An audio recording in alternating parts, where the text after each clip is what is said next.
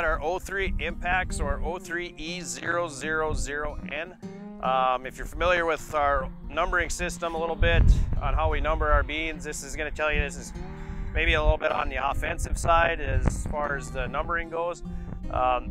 We've seen it now 2 years in the field, as in the commercial setting. This thing has definitely got more defensive characteristics than what the numbering system maybe leads on.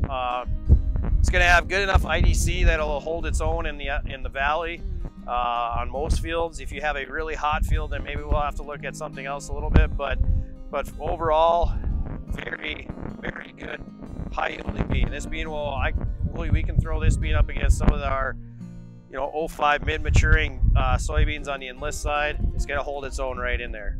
The one thing too with this soybean, it's a little bit on the earlier side of an 03, so you can push it fairly far north compared to what you maybe would originally think for an 03 maturity.